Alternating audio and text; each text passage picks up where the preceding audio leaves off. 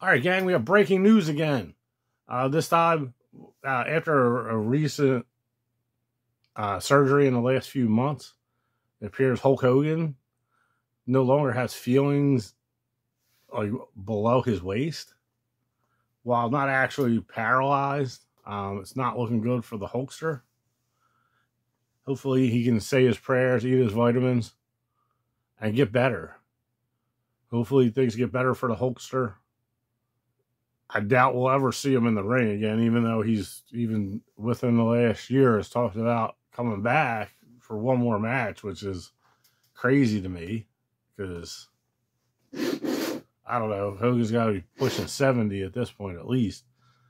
And you got to figure that's, with as many back surgeries as he's had, he's not, he's not quite, it's clear he's not as tall as he once was, But whatever, it is what it is. Hopefully, the Hulkster gets a speedy recovery. And thanks for watching, guys. I appreciate watching our breaking news clips.